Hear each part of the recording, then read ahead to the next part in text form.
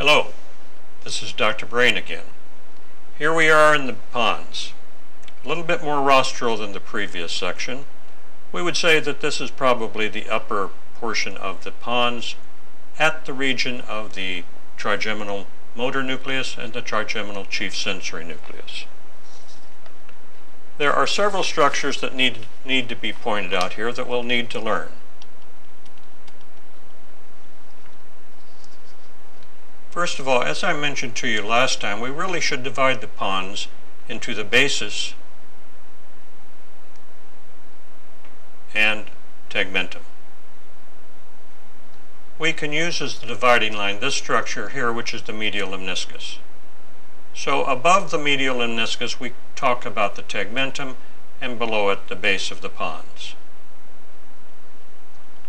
First of all, let's begin in this region here. This is the important motor nucleus of the trigeminal nerve. Lateral to this is this structure here, which is the chief sensory nucleus of the trigeminal nerve. And here, of course, are fibers of that very large trigeminal nerve. In the tegmentum, dividing the tegmentum from the base, is the medial lemniscus. And just as in our previous section, laterally to the medial lemniscus, not necessarily attached to it, but laterally, are fibers of the lateral spinothalamic tract.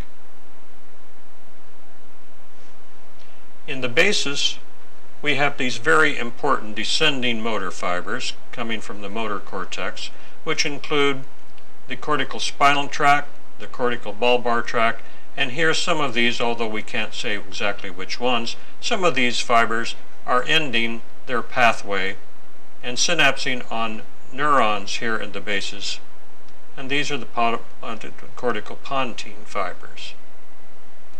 Of course, the very large metacerebellar peduncle, and we see a little bit of the superior cerebellar peduncle. If we'll go back now and review function, I think we can pick out the important points of this slide and we will have learned it. The motor component of the trigeminal, innervating, of course, the muscles of mastication. The chief sensory, which is more or less proprioceptive input from the face. The trigeminal nerve, containing all of the components which innervate the face, the oral cavity, etc. The descending fibers from the motor cortex, constituting the cortical spinal tract and the cortical bulbar tract, the cortical spinal tract, going to those muscles of the body for voluntary motor control. The cortical bulbar fibers innervating a few of the cranial nerves, such as the tongue, the larynx, the pharynx, etc.